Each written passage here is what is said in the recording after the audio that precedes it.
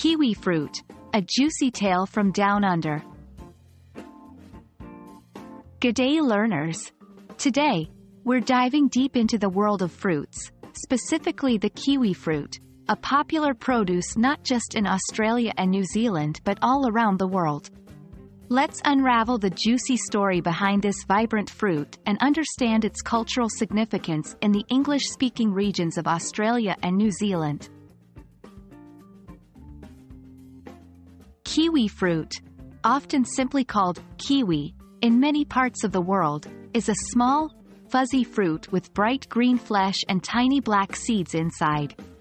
It's sweet, tangy, and packed with vitamin C. Its vibrant green color is often a pleasant contrast in fruit salads, desserts, and smoothies. While many associate the kiwifruit with New Zealand, and rightly so, it originally comes from China. The fruit was renamed in New Zealand after the kiwi bird, a national symbol, mainly because of the fruit's fuzzy brown appearance, which looks similar to the bird's feathers. So, when you think kiwifruit, remember the cute, flightless kiwi bird of New Zealand. In both Australia and New Zealand, kiwifruit is a popular addition to breakfasts, lunches, and desserts.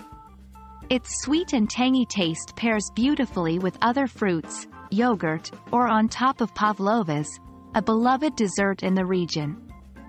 Apart from being enjoyed fresh, kiwifruit is also used in jams, juices, and as a tenderizing agent for meats due to its natural enzymes. If you ever get a chance, do try kiwifruit ice cream, a delightful treat that beautifully captures the essence of the fruit. 1. Kiwifruit can be used to tenderize meat. The actinidin enzyme in the fruit breaks down protein. 2. There's a golden variety of kiwifruit that's sweeter and has a yellow flesh. 3. It's a berry. Yes, botanically speaking, kiwifruit is classified as a berry.